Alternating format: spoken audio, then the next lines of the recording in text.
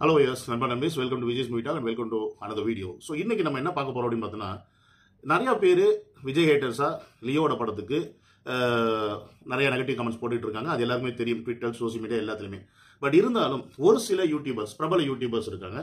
So அவங்க வந்து review பண்றாங்க, அவங்க வந்து பொதுவான நியூஸ் சொல்லும்போது ரிவ்யூ பண்றாங்க, அப்புறம் படத்தோட அப்டேட்ஸ் கொடுக்குறாங்க. ஸோ அந்த வகையில் நேற்று ஒரு வீடியோ நான் பார்த்தேன். அது எந்த சேனல் பார்த்தீங்கன்னா மாயம் ஸ்டுடியோஸ், கார்த்திக் மாயகுமார். ஸோ அவருடைய வீடியோஸ்லாம் எனக்கு ரொம்ப பிடிக்கும். நான் நிறைய வாட்டி பார்த்துருக்கேன் அவருடைய videos. Because of the way of conveying the message இருக்குல்ல, அது வந்து எனக்கு பிடிக்கும். அவருடைய அந்த வே ஆஃப் எக்ஸ்பிளேஷன் எனக்கு ரொம்ப பிடிக்கும். பட் இருந்தாலும் நேற்று போட்ட வீடியோக்கும் அவர் இதற்கு முன்னாடி ஒரு விஷயம் செஞ்சிருக்காரு இதே லியோ படத்துக்கு, அதுக்கும் பார்த்தீங்கன்னா ஏகப்பட்ட முரண்பாடு இருக்கு. அது இல்லாமல் நேற்று அவர் பண்ண மெசேஜில் அவர் என்ன சொல்ல வராரு அப்படின்னு எனக்கு புரியல. இப்போ ஏன்னா அவர் நேற்று போட்ட கண்டென்ட் ஃபுல்லாகவே பார்த்தீங்கன்னா லியோ படத்துக்கு என்ன மாதிரியான நெகட்டிவ் இம்பாக்ட்லாம் நடந்துகிட்டு இருக்கு அப்படின்றத எங்கெங்க என்னென்ன நடக்குதோ அதை எடுத்து போட்டு திருப்பி ஒரு படமா எல்லாத்தையும் காட்டுறாரு வழியா. ஸோ இதுக்கு நீங்க என்ன சொல்ல வரீங்க மிஸ்டர் கார்த்திக்? அதாவது இதெல்லாம் வந்து பொய் அப்படின்னு ஒன்று நீங்க சொல்லணும், இல்ல இதுதான் உண்மை அப்படின்னு நீங்க சொல்லணும். ரெண்டுமே இல்லாம ஒரு நெகட்டிவ் விஷயம் ஸ்ப்ரெட் ஆகிட்டு இருக்கு ஆல்ரெடி. ஸோ அதை நீங்க உங்களை மாதிரி ஒரு பிரபலமான ஒரு சேனல் எடுத்து போறீங்க, கிட்டத்தட்ட 13 லட்சம் சப்ஸ்கிரைபர் வச்சிருக்கீங்க. நீங்க எடுத்து போடுறீங்க அப்படின்னா இந்த மாதிரி நெகட்டிவ் விஷயங்கள் தெரியாத பல பேர் இதை பார்த்துட்டு ஓ அப்ப இதெல்லாம் இருக்கா, அப்ப எதுக்கு இந்த படத்துக்கு போகணும், ஏன் நம்ம இதை போய் பார்க்கணும் அப்படின்ற எண்ணம் அவங்களுக்கு வருமா வராது? ஒன்று நீங்க போடுற விஷயத்துக்கு ஒரு ப்ராப்பரான விளக்கம் கொடுக்கணும். அப்படி இல்லைன்னா நீங்க அந்த விஷயத்தை அவாய்ட் பண்ணிட்டு பொதுவான ஒரு விஷயத்தை எடுத்து போடணும். இது மூலியமா நீங்க என்ன சொல்ல வர்றீங்க? ஸோ எனக்கு என்ன தோணுதுன்னா, நான் ஓப்பனாகவே சொல்றேன். ஸோ நீங்க இப்போ இந்த நெகட்டிவ் விஷயம் உண்மை அப்படின்ற பட்சத்தில் நம்புற மாதிரி தான் உங்களுடைய வீடியோ வந்து எண்ட் ஆஃப் த வீடியோ வரைக்கும் அப்படிதான் நான் வந்து ஃபீல் பண்ணேன். ஸோ அப்படி இருக்கும்போது இந்த ஹேட்டர்ஸ் அப்படின்ற லிஸ்ட்ல நீங்களும் வந்து சேர்றீங்களா அப்படின்ற கேள்வி கூட தான் இங்கே வருது. ஸோ இந்த வீடியோவில் அந்த கேள்வி உங்களுக்கும் வருதா இல்லையான்றது எண்டாவது வீடியோவில் நீங்க கமெண்ட்ல போடுங்க. ஓகே கைஸ், நம்ம இப்போ போய் அவர் பேசின அந்த வீடியோல இருந்து சில விஷயங்கள் எடுத்து நம்ம பார்ப்போம். வாங்க. பண்ணா இருந்துச்சு. இங்க ஒரு ஃபேன் ஏதோ தியேட்டர்ல உட்காந்துருக்க ஃபீலே இல்ல, ஏதோ ஒரு ஷோ பாக்குற மாதிரி ஒரு மாதிரி டிஃபரெண்டா இருந்துச்சு. எல்லாருமே ஒண்ணா உட்காந்து டான்ஸ் பண்ணிக்கிட்டு சம வைபா இருந்துச்சு. நீங்க தியேட்டர் எக்ஸ்பீரியன்ஸ் பண்ணி பாருங்க, சூப்பரா இருக்கும். லியோ ஆல்வேஸ் தளபதி ஃபேனா ஆல்மோஸ்ட் சாட்டிஸ்ஃபைட். ஃபைட்ஸ் சூப்பராக வந்து கடைசி ஃபைட் வந்து அந்த கார்ஸ் ஃபைட் இருந்தது, அது மட்டும் கொஞ்சம் கிராஃபிக்ஸ் சூப்பராக இருந்தது. மற்றபடி ஓவரால் ரொம்ப சாட்டிஸ்ஃபைடாக இருக்கும்.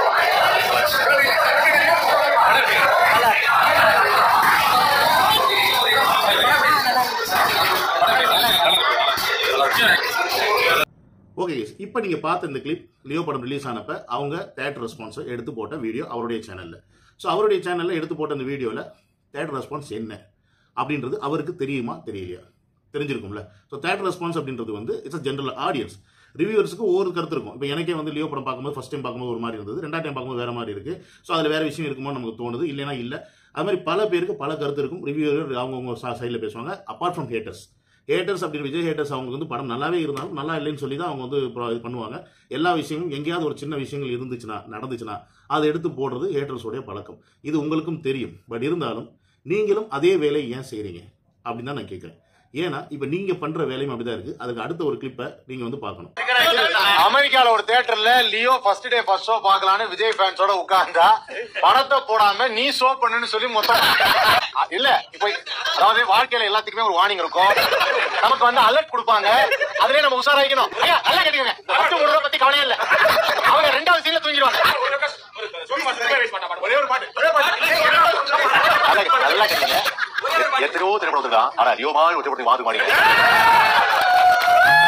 இந்த கிளிப்ல ஆதவன் அப்படின்ற அந்த காமெடி ஆக்டர், அவர் தான் நீங்க வந்து அந்த யூஎஸ்ல வந்து அவர் பேசின விஷயம் தான் இந்த வீடியோ நீங்க பார்த்திருப்பீங்க. ஸோ இந்த வீடியோக்கு ஒரு விளக்கம் தர்றேன் அப்படின்ற மாதிரி மாயாகுமார் அவரும் சொல்லியிருந்தார். அவர்கிட்ட நான் ஒரு கேள்வி கேட்கிறேன், இந்த வீடியோ ஃபர்ஸ்ட் உங்களுக்கு விளங்குச்சா மிஸ்டர் மாயாகுமார்? ஏன்னா ஆதவன் இந்த வீடியோல என்ன சொல்றாரு, லியோ படம் பார்க்க வந்த இடத்துல என்ன ஷோ பண்ண சொல்லி சொல்றாங்க அப்படின்ற ஒரு கருத்து தரத்துல முன்வைக்கிறார். தட் மீன்ஸ் அதற்கப்புறம் அவர் கொடுக்குற ஸ்டேட்மெண்ட் எல்லாமே நான் ஷோ பண்ணா எப்படி இருக்கும் அப்படின்ற அதோட உள்ள அர்த்தம் தான். அது நான் ஷோ பண்ணா நீங்க எந்திரிச்சு ஓடுறதுக்கு கூட இங்க வழி கிடையாது. இந்தியா மாதிரி ஒரு இடத்துல அது சான்ஸ் இருக்கு, பட் இங்க நீங்க ஓட கூட முடியாது. அதுலயும் பயமே இல்லை. ஃபர்ஸ்ட் 2 சீட்ல இருக்காங்க, அவங்க 2வது சீட்லயே முழு தூங்கிடுவாங்க.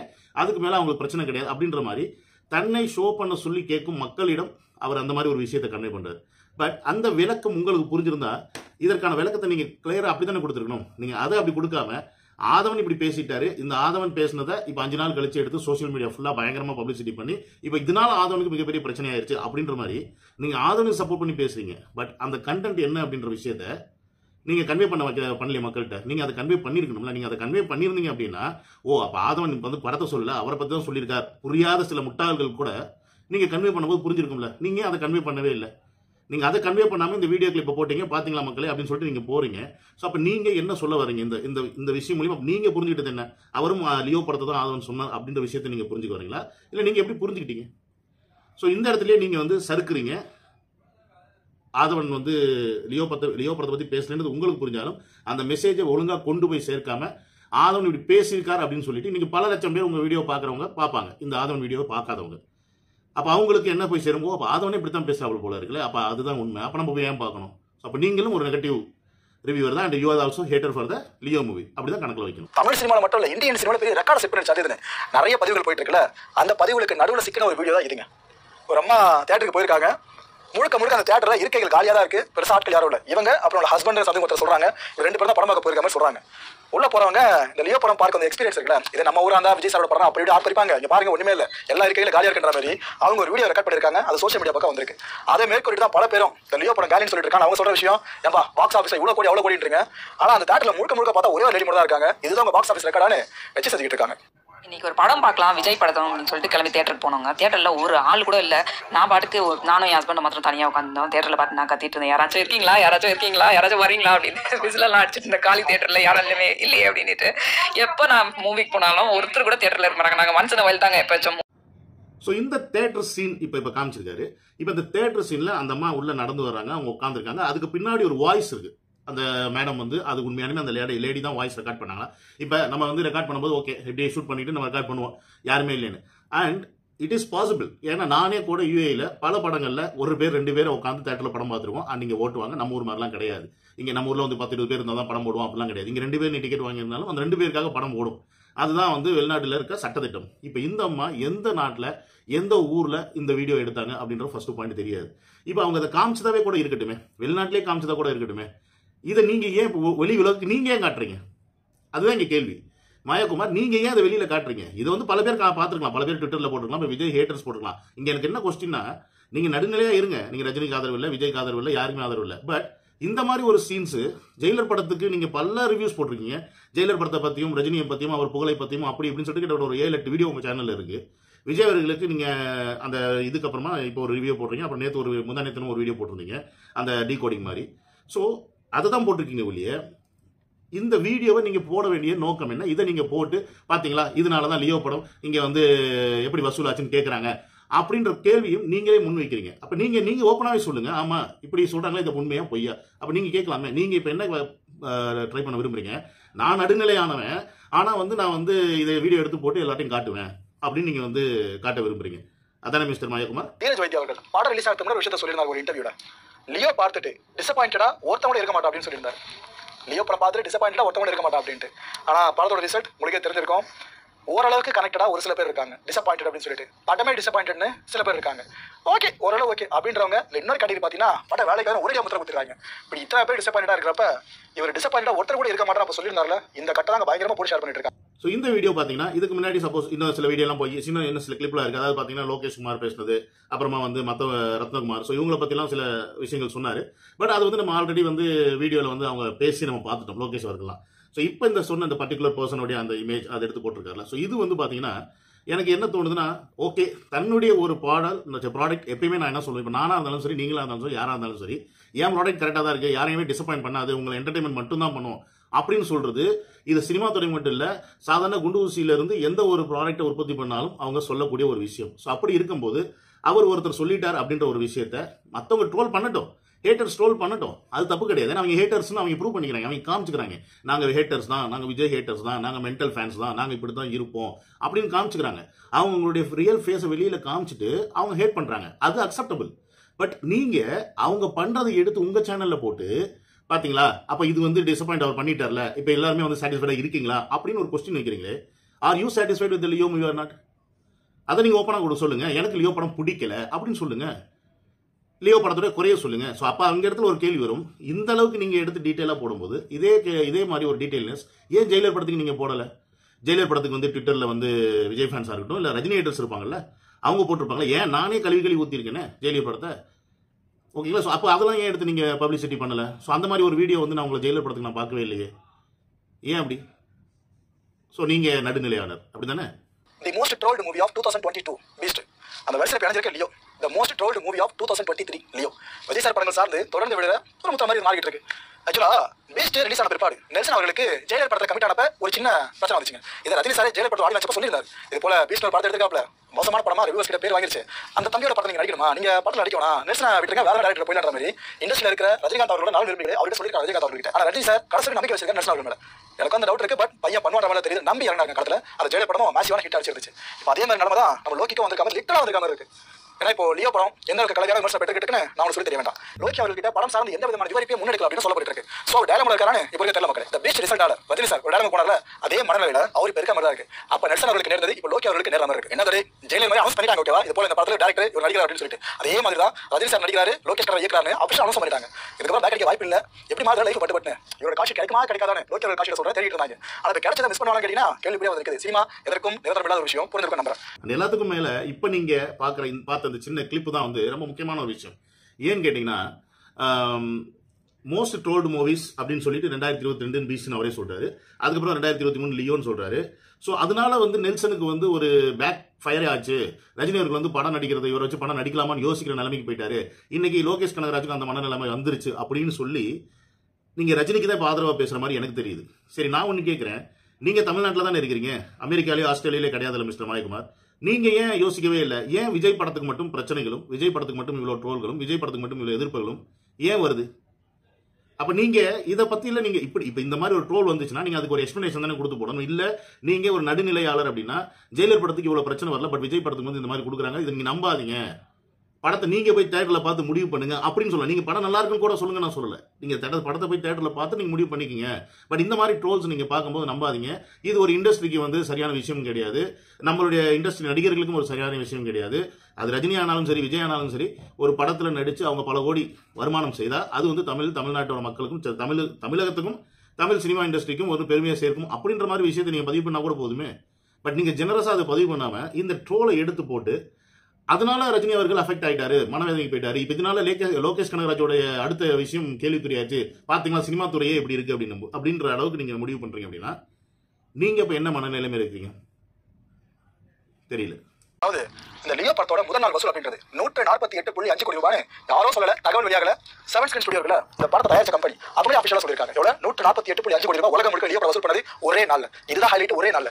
ஏன்னா பல படங்களுக்கு கனவுங்க ஒட்டுமொத்தமா அந்த படத்துல லைஃப் டைம் இருக்குல்ல, அது 100 கோடி ரூபாய் சம்பாதிக்கும் அப்படின்றது. ஆனா லியோ படம் ஒரே நாள் 148.5 கோடி ரூபாய் எல்லாரும் வாய் பழக வச்சது. எல்லா கடையும் அடிச்சு தம்சம் பண்ண இந்த மாறிச்சு. இந்த தகவல் பெருசா மாற அதே நேரம் விமர்சனம் அடிக்க ஆரம்பிச்சிட்டாங்க. அதுல ஒரு தரப்பு என்ன சொல்றாங்க, இது வந்து ஒரு பாக்ஸ் ஆஃபீஸ் ஸ்கேம் ப்ரோ. அதாவது 10,000க்கும் மேற்பட்ட தியேட்டர்ஸ்ல ஒரு படம் ரிலீஸ் ஆகி அந்த படத்தோட அந்த ஒன் டே வசூல் எடுத்துக்கிட்டீங்க அப்படின்னா அதுவே ஹார்ட்லி 125 கோடி வரைக்கும் போகலாம். அவ்வளவு 10,000க்கும் மேற்பட்ட தியேட்டர்ஸ்ல சொல்றோம். ஆனா லியோ படம் இந்த அளவுக்கு போகல, 10,000க்கும் மேற்பட்ட தியேட்டர்ஸ்லாம் போகல. அப்படி இருந்தா எப்படி ஒரே நாள் 148.5 கோடி ரூபாய் அடிச்சிக்க முடியும்? நம்பவே முடியல ப்ரோ. இது ஒரு பாக்ஸ் ஆஃபீஸ் ஸ்கேம்னு சொல்றாங்க. இட் மீன்ஸ் இந்த அளவுக்கு படம் வசூல் பண்ணுது அப்படின்னா, இந்த தகவல் வெளியே வருது அப்படின்னா படம் பார்க்காத நிறைய பேரும் தூண்டப்படுவாங்க. ஒண்ணு இந்த வசூல் பண்ணா படம் போல சொல்லிட்டு அவ்வளவு பெரிய ஹிட்டா சொல்லிட்டு வெளியே சொல்றது எல்லாம் ஃபேக் போல நெகட்டிவான விஷயம் சொல்லிட்டு சோ அந்த ஆடியன்ஸோட இன்ட்ரெஸ்ட் இருக்குல அதை தூண்டாமல் தான் இது போன்ற அதிகாரப்பூர்வ பதிவுகள் வேண்டுமென்றே போடப்படா சொல்லப்பட்டு இருக்கு. இது ஒரு பெர்ஸ்பெக்டிவ். இன்னொரு பக்கம் பாத்தீங்கன்னா அந்த சினிமா வட்டாரம் இருக்கு பாத்தீங்களா, அவங்க இதை சந்தேகிக்கிறாங்க. எப்படி 148.5 கோடி ரூபாய் வசூல் அடிக்க முடியும்? இது ரொம்ப பெரிய விஷயம். ஒருவேளை உண்மையா இருக்குன்னா வேற லெவல் இது. ஆனா இதை உண்மை தம்பி ஆராய வேண்டியிருக்கா அவங்க சில பேர் சொல்ல ஆரம்பிச்சிருக்காங்க. இந்த பாக்ஸ் ஆஃபீஸ் கேம் இருக்குல்ல, இதெல்லாம் இப்ப பாக்குறப்ப நம்ம ஹெச் அவர்கள் இதுக்கு முன்னாடி சொன்ன விஷயம் தான் கனெக்ட் ஆகுது. அந்த மனுஷன் ஓப்பனா போட்டு வச்சிட்டாப்ல. என்ன சொன்னார் அப்போ அந்த டைம்ல ஒரு பாக்ஸ் ஆஃபீஸ் கேமால தயாரிப்பாளர்களே போய் சொல்ற நிலையில இருக்காங்க. இது ஒரு புது வியாதி, அது வெளியே வந்து நல்லா இருக்கும். இந்த மனுஷன் ஓப்பனா போட்டு வச்சிருக்காங்க. Last but not least, so இப்போ பார்த்த நீங்க இந்த கிளிப், ஸோ இந்த கிளிப்ல வந்து எல்லாருக்கும் இருக்கிற ஒரே ஒரு பிரச்சனை பார்த்தீங்கன்னா லியோ படம் முதல் நாளே 148 கோடி 50 லட்சம் வருமானம் பண்ணிருச்சு. இது எந்த தமிழ் படம் இந்திய படமே அந்த அளவுக்கு பண்ணல அப்படின்றது தான் இப்போ இங்கே மிகப்பெரிய பிரச்சனை. இதுவும் ப்ரொடியூசர் சைட்லேருந்து அஃபீஷியலாக அனௌன்ஸ்மெண்ட் வந்தனால இன்னும் பல பேருக்கு அதில் வந்து பயங்கர பிரச்சனை, முட்டு கொடுக்க முடியல. ஏன்னா இது ப்ரொடியூசர் சைட்லேருந்து கொடுக்கல அப்படின்னா, ஏன்னா ப்ரொடியூசர் சைட்லேருந்து அனௌன்ஸ்மெண்ட் வரல, நீங்கள் என்ன முட்டு கொடுக்குறீங்கன்னு சொல்லிட்டு மெண்டல் ஃபேன்ஸ் வந்துருவாங்க. பட் இது ப்ரொடியூசர் சைட்லேருந்து வந்தனால இதுக்கு வந்து அவங்களால முட்டையை கொடுக்க முடியல. ஓகே, ஸோ இதற்கு அவர் கொடுக்குற விளக்கம் தான் பார்த்தீங்கன்னா, அது எப்படி ஒரே நாளில் 10,000 தேட்டர் ரிலீஸ் பண்ணாவே 125 கோடி தான் கலெக்ட் பண்ண முடியும். பட் இது எப்படி 148 கோடி 50 லட்சம் எப்படி சாத்தியம்? இது பல சினிமா விமர்சகருக்கும் பல பேருக்குமே சந்தேகம் இருக்கு அப்படின்ற மாதிரி ஒரு விஷயத்தை இங்கே பதிவு பண்றாரு. ஸோ கார்த்திக் மாயகுமாருக்கு நான் ஒரு சில விஷயங்களுக்கு வந்து பதிவு பண்ண விரும்புகிறேன், கேட்க விரும்புகிறேன். ஃபர்ஸ்ட் ஆஃப் ஆல், லியோ படத்துக்கு இருந்த மாதிரி எக்ஸ்பெக்டேஷன் இதற்கு முன்னாடி தமிழ் படத்துல ஏதாவது ஒரு படத்துக்கு நீங்க எதிர்பார்த்திருக்கீங்களா? ஃபர்ஸ்ட் அதுக்கு பதில் சொல்லுங்க. ரெண்டாவது, இந்த படத்துக்கு மாதிரி ப்ரீ புக்கிங் ஓப்பனிங் அப்படின்ற ஒரு விஷயம் ஏதாவது தமிழ் படத்துக்கு இது வரைக்கும் நடந்திருக்கா? உதாரணத்துக்கு யூகேல 6 வாரத்துக்கு முன்னாடி ஓப்பன் பண்ணதா இருக்கலாம். நார்த் அமெரிக்காலையும் வந்து பாத்தீங்கன்னா, சவுத் அமெரிக்கா, நார்த் அமெரிக்கா இந்த சைடில் பாத்தீங்கன்னா அதுலயும் பாத்தீங்கன்னா 2 வாரத்துக்கு முன்னாடி ஓப்பன் பண்ணதா இருக்கலாம். ஸோ இந்த மாதிரி ப்ரீ புக்கிங் வேற ஏதாவது படங்களுக்கு ஓப்பனிங் ஆயிருக்கா? ஓகே, அது மட்டும் இல்லாம 10,000 தேட்டர் ரிலீஸ் பண்ணாம இருக்கட்டும், அதை விட கம்மி தேட்டர்ல ரிலீஸ் பண்ணிருக்கட்டும். பட் இங்க ஒரு தேட்டர் வசூலை நீங்க சொல்லுவீங்களா, இல்ல தேட்டர்ல போடக்கூடிய ஷோஸ் பேஸ் பண்ணி வசூல் சொல்லுவீங்களா? இந்த கொஸ்டினுக்கு கார்த்திக் மாயகுமார் நீங்கள் எப்படி பதில் சொல்லுவீங்க? உதாரணத்துக்கு இப்போ கேரளா, அதுக்கப்புறம் கர்நாடகா, தெலுங்கா, ஆந்திரா இந்த மாதிரி இடங்கள்லாம் பார்த்தீங்கன்னா 4 மணிக்கெல்லாம் ஷோ போட ஆரம்பிச்சிட்டாங்க. பட் தமிழ்நாட்டில் மட்டும்தான் 9 மணிக்கு ஷோ. அதுலேயும் கவர்மெண்ட் 5 ஷோ போடுறதுக்கு அலோவ் பண்ணியிருந்தாலும் பல தேட்டர் 4 ஷோக்கு மேலே போடவே இல்லை. ஸோ இந்த மாதிரி பல சிக்கல்கள் தான் இந்த கொஸ்டின் மார்க்குக்கு இந்த கேள்வி. அதாவது 148 கோடி எப்படி வந்துச்சு? ஏன்னா இங்கே 4 ஷோ தான் போட்டாங்க. ஏன்னா அவ்வளோ ரெஸ்ட்ரிக்ஷன், அதுக்கு மேலே போட்டால் அதிகமாக போட்டால் வந்து கம்ப்ளைண்ட் பண்ணுங்க அப்படின்னு சொல்லிட்டு புகார் நம்பர் வரைக்குமே கொடுத்துருந்தாங்க. அதை வேவ் பார்க்கறதுக்கு பல ஆர்டர்ஸ் வந்து கவர்மெண்ட் சைட்லேருந்து போட்டிருந்தாங்க. ஸோ அப்படி இருக்கும், இது வந்து தமிழ்நாட்டில். ஸோ அப்படி இருக்கும்போது தமிழ்நாட்டிலேயே முதல் நாள் வருமானம் கிட்டத்தட்ட 35 கோடி அப்படின்றது வந்து அஃபிஷியலாக அனௌன்ஸ் பண்ணியிருக்காங்க. அப்படின்னும் போது கிட்டத்தட்ட 850 தேட்டருக்கு மேலே போட்டிருக்காங்க. அப்படின்னும் போது உலக அளவில் 148 கோடி 50 லட்சம் அடிக்கிறதுல என்ன பிரச்சனை அப்படின்றத இங்கே என்னுடைய கேள்வி. சரி, அப்படியே இருந்தால் கூட உலக ஃபுல்லாக போட்டால் கூட நீங்கள் சொன்ன மாதிரி 125 கோடி தான் வரும் மேக்ஸிமம் அப்படின்னு நீங்கள் சொல்கிறீங்க. அப்படின்னா லியோ படம் ஒரு நாள் ஒவ்வொரு திரையரங்கிலும் எத்தனை ஷோ போடப்பட்டது அப்படின்னு உங்களுக்கு தெரியுமா? தமிழ்நாடு விடுங்க, மற்றபடி கேரளா, கர்நாடகா இந்த மாதிரி இடங்கள்ல குறைஞ்சது ஒரு நாளைக்கு 6 ஷோ போட்டிருப்பாங்க. சரி, இப்போ இந்தியா விடுங்க, வெளிநாடுகளில் எவ்வளோ ஷோ ஓடுது அப்படின்னு தெரியுமா? வெளிநாட்டில் இந்த இண்டிவிஜுவல் சிங்கிள் தேட்டர் அப்படிலாம் வந்து ரொம்ப நீங்கள் பார்க்க முடியாது. எல்லாமே மேக்ஸிமம் மல்டிப்ளெக்ஸ் தான். உங்களுக்கு அப்படி சந்தேகம் இருந்துச்சுன்னா நான் அதற்கான ஒரு வீடியோவை என்னோட சேனலில் போட்டிருக்கேன். துபாயில் ஓப்பனிங் அன்னைக்கு, துபாயில் UAE ஃபுல்லாக ஓப்பனிங் அன்னைக்கு மட்டும் லியோவோட ஷோஸ் கிட்டத்தட்ட 900 ஷோஸ். எத்தனை? 900 ஷோ. அந்த 900 ஷோவும் ஹவுஸ்ஃபுல். ஸோ அப்படின்னா அதோடைய வருமானம் என்னன்னு பார்த்துக்கங்க. ஒரு தேட்டரில் ஒரு 10 மல்டிப்ளெக்ஸ் இருக்க, ஒரு மல்டிப்ளெக்ஸில் 10 ஸ்க்ரீன்ஸ் இருக்குன்னா 10 ஸ்க்ரீன்ஸில் மாற்றி ஒவ்வொரு தேட்டர்லையும் பார்த்தீங்கன்னா கிட்டத்தட்ட ஒரு நாளைக்கு மட்டுமே 20 ஷோ, 30 ஷோ, 40 ஷோலாம் போட்டிருக்காங்க. ஸோ அப்போ இதெல்லாம் எந்த கணக்கில் நீங்கள் சேர்ப்பீங்க மாயகுமார்? ஸோ இதற்கான விளக்கம் வந்து யார் கொடுப்பா? இப்போ நீங்கள் தமிழ்நாட்டில் இருக்கீங்க, வெளிநாடு சுற்றி இருக்கீங்களா இல்லையா நமக்கு தெரியல. ஸோ அப்படி இருக்கும்போது இந்த மாதிரி பேஸ் ஆஃப் கேல்குலேஷன்ஸ்லாம் யாருக்கு வந்து உங்களுக்கு கொடுப்பாங்க? ஸோ இதெல்லாம் வந்து ப்ரொடியூசருக்கு தானே தெரியும். இப்போ தேட்டர் ஓனராக இருக்கட்டும் இல்லை யாராக இருக்கட்டும், அவங்க கொடுக்குற அந்த அனலைசேஷனை வச்சு தானே அவர் வந்து பண்ண போறாரு. அண்ட் அஃப்கோர்ஸ் நீங்கள் சொன்ன மாதிரி வினோத் அவர்களே நீங்கள் நம்புங்க, இவங்க வந்து ஒரு ஸ்கேமாக கூட இருக்கலாம். இந்த மாதிரி வந்து தயாரிப்பாளர்கள் வந்து இது வந்து ஒரு பெரிய லெவலில் அவங்க சொல்கிறாங்க அப்படின்னு. இங்கே இன்னொரு கேள்வி வருது, அவங்க பெரிய லெவலில் சொல்லி அவங்களுக்கு என்னங்க ஆக போகுது? அவங்களுக்கு ஆப்பு தாங்க ஆகும். படம் இவ்வளோ வசூல் பண்ணிச்சுன்னு சொன்னால் அந்த ஹீரோ அடுத்த படத்தில் அதிகமான சம்பளம் தான் கேட்பாரு ஒழிய கம்மியாக கேட்க போகிறது கிடையாது. ரெண்டாவது, அதிகமாக சொன்னால் அதற்கான இன்கம் டேக்ஸும் லொட்டுலோஸும் 1008 விஷயம் இருக்குது. அதையும் அவர்கள் வந்து பே பண்ணி தான் ஆகணும். அண்ட் இது எல்லாத்துக்கும் மேலே இந்த வாட்டி லியோ படத்துடைய மிகப்பெரிய வசூல் எங்கன்னு பார்த்தீங்கன்னா ஓவர்சீஸில் இந்தியாவில் வந்து ஒரு 80 கோடி 85 கோடி அடிச்சிருந்துச்சுன்னா இல்லை 70 கோடி அடிச்சிருந்துச்சுன்னா மீதி பாதி அப்படியே வந்து அப்ராட்ல இருந்தால் வந்திருக்கு. ஸோ இதுதான் இந்த படத்துக்கு இவ்வளோ ஃபர்ஸ்ட் டே வசூல் வந்ததுக்கான முதல் காரணம். முதல்ல அதை நீங்கள் புரிஞ்சுக்கணும். பட் அதை விட்டுவிட்டு நீங்கள் வந்து கொடுக்குற எக்ஸ்பிளனேஷன் பார்த்தீங்கன்னா அப்படியே ஒரு சாராராக இருக்குது. ஸோ இதே மாதிரி ஒரு கேள்வி நீங்கள் ஏன் வந்து ஜெயிலர் படத்தில் வந்து கிட்டத்தட்ட 87 கோடி 90 கோடி அடிச்சுன்னு சொன்னாங்க, நீங்கள் ஏன் அதை வந்து நீங்கள் கேட்கல? நீங்கள் ஏன்னா நம்ம கேட்க மாட்டோம், ஏன்னா அது ரஜினிகாந்த் அவர்கள். அப்படி தானே? நீங்கள் என்னுடைய சின்ன வயசாக தான் இருப்பீங்கன்னு நினைக்கிறேன் தம்பி மாயாகுமார். உங்களுடைய வீடியோக்களில் நான் வந்து ஒரு விஷயத்தை உணர்ந்தது என்னன்னு பார்த்தீங்கன்னா, நீங்கள் பொதுவான ஒரு வீடியோ வந்து போடுற மாதிரி தான் நான் நிறைய வாட்டி ஃபீல் பண்ணியிருக்கேன் உங்களோட வீடியோஸை பார்க்கும்போது. பட் இப்போ நான் என்ன ஃபீல் பண்ணுறேன் அப்படின்னா, நீங்கள் ஒரு சாராராக ஃபீல் பண்ணுறீங்களோ, ஒரு சாராராக நீங்கள் நடக்கிறீங்களோ அப்படின்ற மாதிரி எனக்கு தோணுது. ஓகே, எனக்கு விஜய் அவர்கள் பிடிக்கும் அப்படின்றனால போட இருக்கலாம். ஏன்னா நீங்களே வந்து உங்களுடைய வீடியோவில் கடைசியில் சொல்லிட்டீங்க, இதை பார்த்துட்டு நீ எத்தனை பேர் வந்து வீடியோ போடுவாங்கன்னு எனக்கு தெரியாது. அவங்களுடைய ஒப்பீனியன் அப்படி நீங்களே பதிவும் பண்ணிட்டீங்க. ஏன்னா உங்களுடைய பாயிண்ட் ஆஃப் வியூவில் அவங்க கோடி கோடியாக சம்பாதிக்க போகிறாங்க, நம்ம நான் இதனால என்ன சம்பாதிக்க போகிறோம் அப்படின்ற நீங்கள் கேள்வி வைக்கிறீங்க. மனசை தொட்டு சொல்லுங்க. விஜய் பற்றி பேசும்போதோ இல்லை ரஜினி பற்றி பேசும்போதோ நீங்கள் ஒரு வீடியோ போடும்போதோ உங்களுக்கு அந்த வீடியோவில் வர ஒரு வியூஸை வச்சு நீங்கள் சம்பாதிக்கிறீங்களா இல்லையா? சம்பாதிக்கிறீங்களா? அப்போ விஜய் பற்றி போட்டாலும் ஒரு சம்பாத்தியம் இருக்கு, ரஜினி பற்றி போட்டாலும் ஒரு சம்பாத்தியம் இருக்கா இல்லையா? 10,000 சப்ஸ்கிரைபர் வச்சிருக்க எனக்கே ஒரு வருமானம் அப்படின்றது வந்து யூடியூப் மூலியமா ஒரு 5,000 மாசம் 10,000 வருது அப்படின்னா, உங்களை கொண்டு லட்சக்கணக்கில் வியூவர்ஸ் வச்சிருக்க, சப்ஸ்கிரைபர் வச்சிருக்க உங்களுக்கு எத்தனை லட்சம் வருமானம் வரும் எனக்கு தெரியும். ஆஸ் அ யூடியூபர் இப்போ எனக்கு தெரியும். உங்களுக்கு மற்றவங்களுக்கு என்ன தெரியாமல் இருக்கலாம், பட் எனக்கு தெரியும். ஸோ அப்படி இருக்கும்போது நீங்கள் வருமானம் பண்ணுறீங்க.